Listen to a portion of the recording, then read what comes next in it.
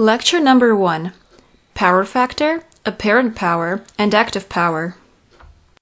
The US power line receptacle is shown in the following figure. It is intended for 2-prong or 3-prong power plugs.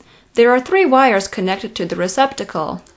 The first is the black live wire, which has a full 120 volts AC relative to earth ground, which is dangerous for the human body.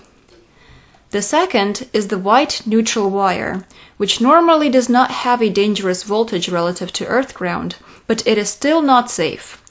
Under certain abnormal conditions, like wire discontinuity, it may have a dangerous voltage relative to earth ground. The third is the green ground wire, which is a safety wire at near zero voltage relative to earth ground.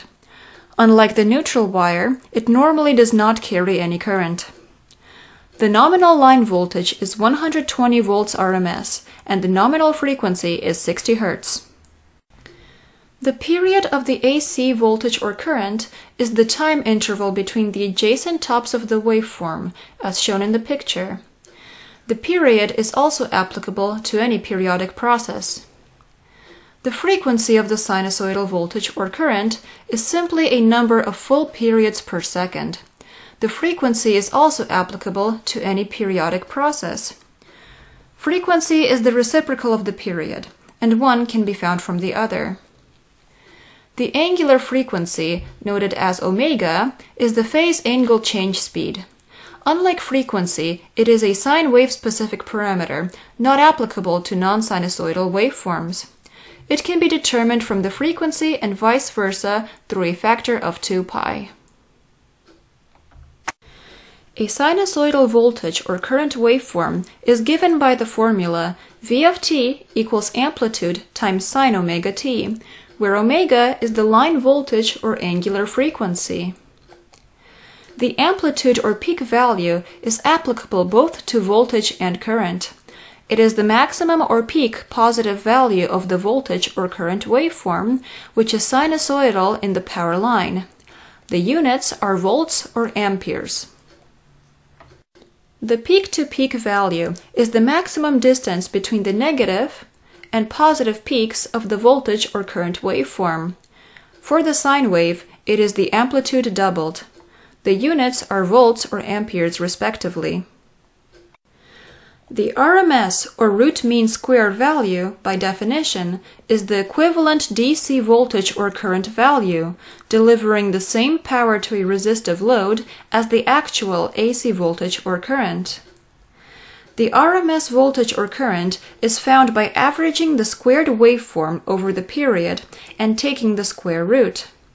For pure sinusoidal waveforms, it is equal to the amplitude divided by the square root of 2. Regular multimeters measure just the RMS values. The units are volts or amperes respectively. Another rather rarely used term is average AC voltage or current. Formally speaking, averaging the voltage or current over the period returns 0. However, by informal definition, it is the absolute value of the AC voltage or current waveform averaged over the period. For a sine wave, it is 2 over pi of the amplitude. The units are volts or amperes respectively. Apparent power is simply the product of RMS voltage and RMS current. If we measure the voltage in the receptacle with the multimeter and then measure the current in the power cord, we get 2 RMS values. If we simply multiply them, we get the apparent power. However, it is not a real power, which produces energy like that in the DC circuit. Only a part of the apparent power produces real energy. The unit for apparent power is volt-amp, which is not the same as watt.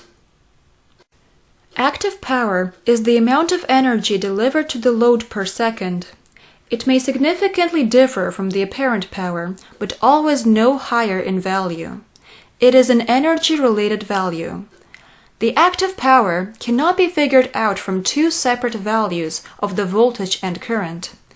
It can be determined only if the voltage and current are measured simultaneously in real time like a power analyzer does. However, the real power can be easily determined by circuit simulation tools. The unit for active power is watt, and the definition is shown below. Power factor is one of the most important AC power characteristics. You can find in many different sources that power factor is a cosine of the phase shift angle between voltage and current. However, it is only true for linear circuits, for example, circuits containing only resistors, capacitors, and inductors. However, if the circuit contains semiconductor components like diodes or transistors, the above equation becomes invalid.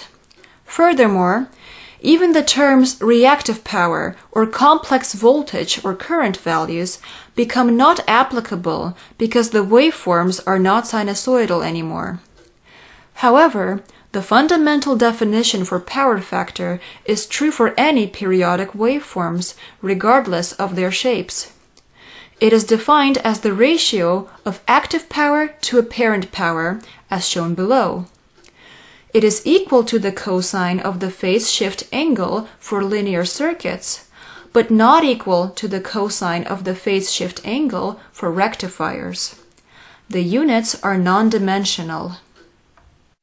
The Crest factor of voltage, or more frequently, current, is its peak to RMS ratio. It is not as frequently used as other AC-related characteristics, and it is also a non-dimensional value. For the American Standard Power Line, the RMS voltage is 120 volts, and the frequency is 60 Hz. For non-resistive loads, such as a rectifier, the waveform of the current is not obvious, but can be determined using simulation tools.